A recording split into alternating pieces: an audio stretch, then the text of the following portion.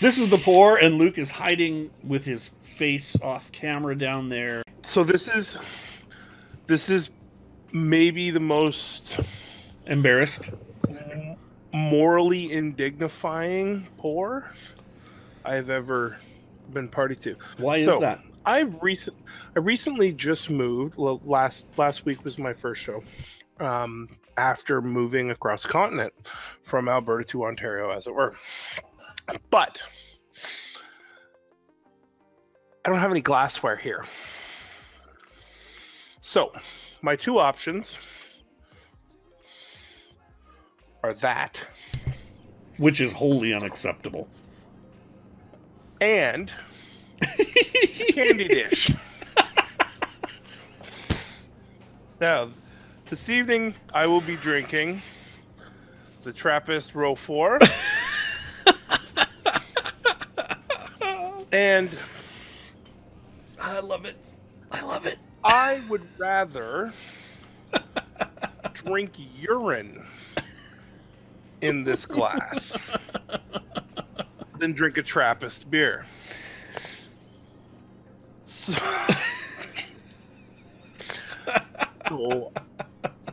I'm going to drink an extra strong Trappist out of a fucking candy dish. Welcome to the pour. Greg, what are you going to drink? I got nothing. Tonight, I am trying something from a brewery whose name I cannot pronounce properly. Huyghe. Can I see the label? Huyghe. Anybody familiar with Belgian beers will probably, however, recognize a beer called Delirium Tremens. And Delirium Tremens is a lovely high-gravity, monstrous Belgian beer. This is La Guillotine from the same brewery. Guillotine it's a golden blonde, sits at around 8.5%. It's got a bunch of shit on the label I can't read, but it's in like 9 languages, which is kind of cool. Whatever. And apparently I can drink it because I am not pregnant like that chick. So that's what I know. Luke? Dude, I've seen you in profile. Are you sure you're not pregnant? I'm not. I know. I'm not. Bad taste for me, of all people, to make a fat joke, but it was there. I had to take it. I'm right there with you, man. So, Greg, right there. The most important part of the pour is not just the beer. It is the implement by which we use to open the beer. Agreed. What are you working with? I am working with my largest and most controllable opener. Though I have distinctly Canadian openers like this from Steam Whistle right here. Mm-hmm. Though I have nicely handcrafted bottle openers like this one from Mount Begbie. Mm-hmm. Though I have Mount Begbie. Though I have very, very nationalistic openers like this here Moose from Canada. I choose, however, to open this with a bottle opener whose girth nears that of the bottle. Because I feel that I can only give such respect if I use a large piece of metal. And the shape almost matches the bottle. I will, however, admit that it says Sleeman on the back. But whatever. Hey, Greg. You open it. Yeah, I know. Exactly. Are you going to open yours with the thing normally associated with cans of apple juice? No. Oh, okay. What are you opening with? I am opening tonight with a classic. Oh, shit. A true gentleman's soldier. It's not as good as that acrylic Molson Canadian one over there, Molson Golden one. No, I'm saying it is not. Greg, it's better. I have a better choice. I've got a better choice. But anyway, okay, go ahead. It is a classic 1950s. Oh, I'm going full screen for this. And rock. As I said, can punch and bottle opener. This is a device that is most Classic. often associated in Canada with cans of sun-ripe apple juice. I'm just saying. What we're working with. Okay, I've changed my mind. Oh, shit. I have changed my mind, just really, really quick. Because this is the guillotine, which was used to separate a head from a body, thereby making it dead, I have chosen a replacement. I will be opening this bottle with a severed head. Thereby making it dead. Yes. I am going to open it. Have you been listening to Jerry Hokin's DM lately? I actually have. I am opening it with a severed head, using the eye socket. All right, let me pour this Trappist beer into a candy bowl. Hammer that sucker. I want to see this go down. That was somewhat anticlimactic. I can already. But here's where it's gonna. Here's where it's gonna get much better.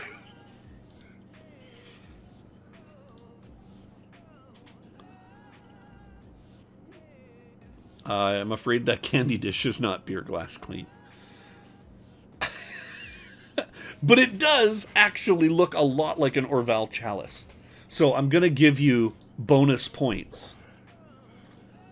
I have, Angus, I have that fancy metal opener. It's in my fridge right behind me on the only bottle remaining of the beer that it was won with.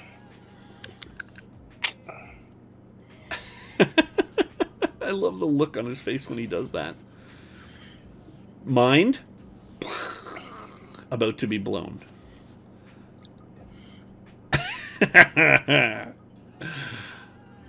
We may have a convert here, Angus.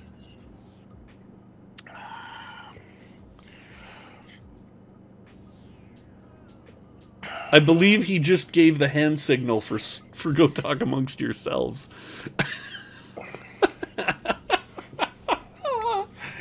Luke, would you like me to just leave you for a moment, have my beer, and then we'll come back to you? Would you like to just savor that in silence? All right, that's what we're going to do. Let's do that. All right, so I am... La Guillotine is what I'm drinking. Golden Blonde. I honestly don't have a lot of preconceptions about this beer.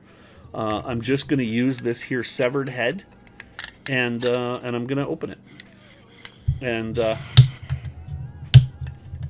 it's a crappy bottle opener. I should have mentioned that. There we go. There it is. There's the cap. La Guillotine. Since 1654. Let's see if I got my beer glass clean today. Because I did try.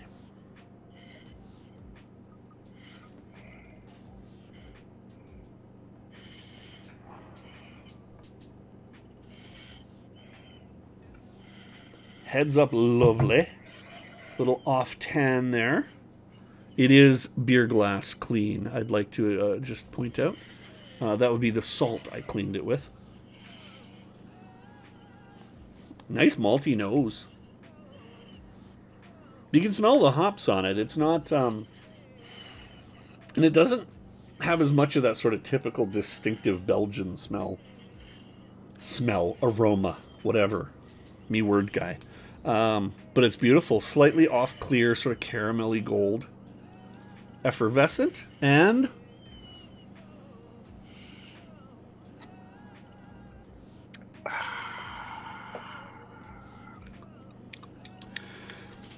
it's nice. The alcohol is not particularly overwhelming. It's got a little bit of malt. It's got a little hop. It's a little bitter, but not crazy. It's a little... okay, there is some alcohol. Actually, now that I've had the swallow, I can sort of feel the warming of it. It's not delirium tremens. It's not Chimay. La Guillotine is certainly drinkable. It doesn't... there's nothing left. Like, there's no aftertaste. There's no... It's clean. It's it's subtle. The malt isn't overpowering, but it's also not terribly present. It's but totally drinkable. Not a bad beer. I wouldn't pay $7 a bottle, but Pardon me, 5? Sure. Nice. I'll drink it. I'll enjoy it. But it's not. It's not knocking the. Yeah, it's just It's kind of. Yeah. It's there. It's good. It's a Belgian. Yeah, it's strong. Yeah, it's golden. Yeah, okay. So there you go. It's that. It's not mediocrity, but it's not extraordinary. Luke, how you feeling, buddy? Oh. We just kind of listened to the random body noise thing. Tell me about your beer, because mine is just fine but unremarkable in all other ways. What have you got? Really subdued spice, leather.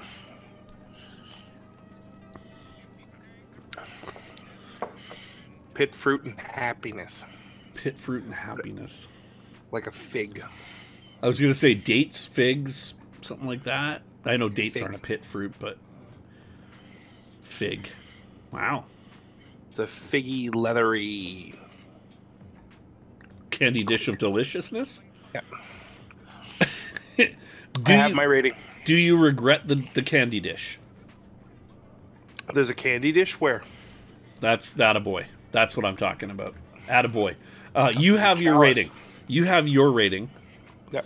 I think I have my rating. I think I'm gonna probably fall under the curve, but I have my rating. I'm not even gonna grace my rating. No way. I'm not even gonna grace my rating with a whole lot of discussion. I'm just gonna say. You're sure discussing the shit out of it right now. Well, it's because I had to bring up the thing and start typing it. So, I'm gonna go 3.25.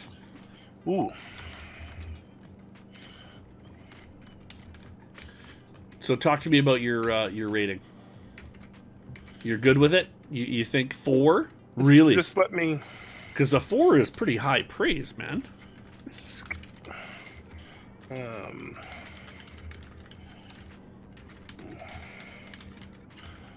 What's the shortcut for YouTube? There isn't one. Just YouTube. YT.be? No, just youtube.com/riskca. That's all there is. I just said reviewed live. Gave it a 3.25. That's what I did. Oh my goodness. So a 4. You solid with a 4? This is my review.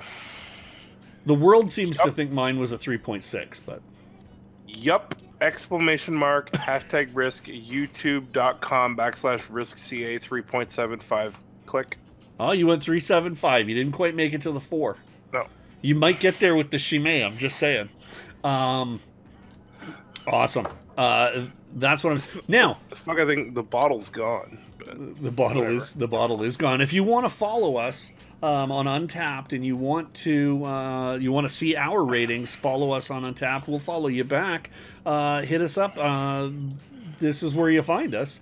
Untapped.com/user/Mr. Wilkinson. Untapped.com/user/GScratch, because I am a person, not a corporation. Or at least that's what we tell people. Toute bière est plus fort. We. This beer is very strong. It's good. That's the pour for this week. Cheers, Luke. Prost. Cheers, buddy. Prost.